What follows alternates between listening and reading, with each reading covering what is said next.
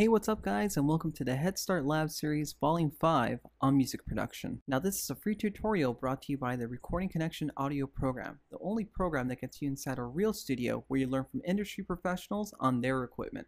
In this video series, we're going to show you everything that you need to know about music production. And all these videos were made from real tutoring sessions at the Recording Connection. So in addition to learning in a real professional studio, all of our students receive free unlimited tutoring sessions while in the program. Let's go ahead and begin.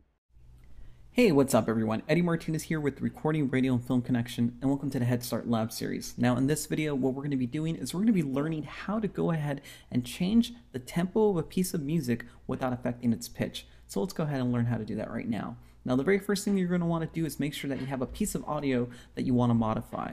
In this case, I have Phoenix is Trying to Be Cool, the Chainsmokers remix. Now I'm only going to use the intro just for this simple purpose of this video, but of course if you brought in a large MP3, a full song, 4 or 5 minutes or however long it is, it'll this little trick right here will work for it anyways. So let's go ahead, and the very first thing you're going to want to do is you're going to want to go ahead and check the BPM of this piece of audio so that you know where you want to change it to. So the first thing we're going to do is we're going to go ahead and jump to our BPM counter, which I already have pulled up.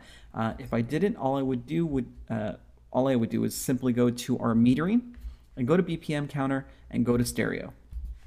I've already analyzed this in the past, so it let me know that the BPM is 128. But let's go ahead and hear how or see how this thing analyzes anyways. Let's go ahead and bring this back up, and we're going to hit play, and it's going to analyze right before our eyes.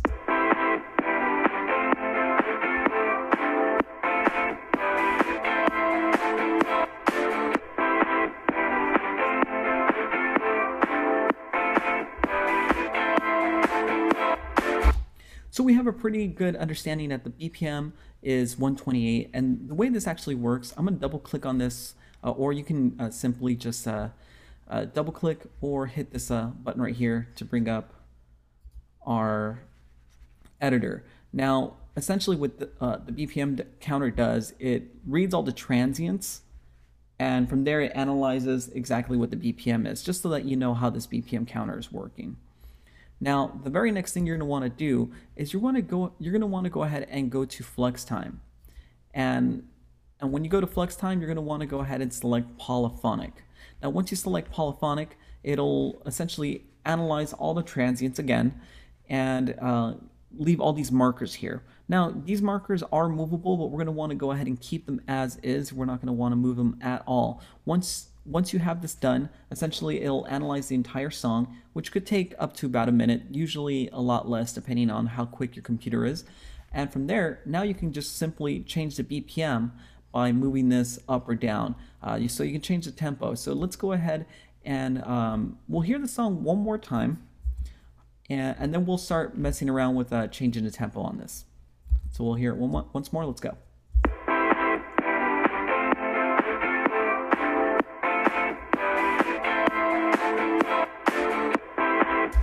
All right, cool. So we have a good understanding of how it sounds. Let's go ahead and drop this down to 120. We'll hear it again, and of course this time it'll play again a little bit slower, but without affecting its pitch.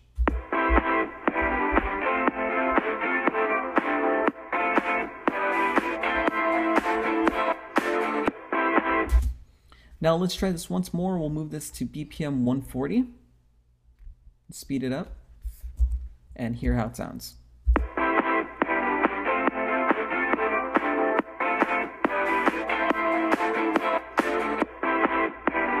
Alright guys, so as you guys can tell, there's actually a couple uses for this tool right here, or this technique.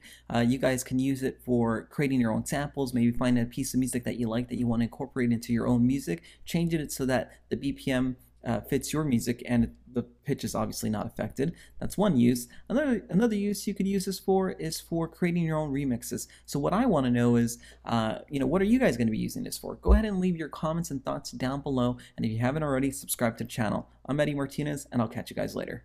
Thanks for watching this video, and if you're watching this video and you're not currently enrolled to the Recording Connection, this is only a small taste of what you could be learning in our program. The Recording Connection provides all of our students with industry standard software, like Pro Tools, to take your engineering skills to the next level. We also provide books with excellent lesson plans, a professional studio engineer who will mentor you and show you how to operate real studio equipment, and so much more. With the Recording Connection, getting finance is a breeze. We have many different tuition options, so getting hooked up at a studio near you is fast and easy. For more information, check out www.recordingconnection.com. And of course, I'll catch you guys on the next video.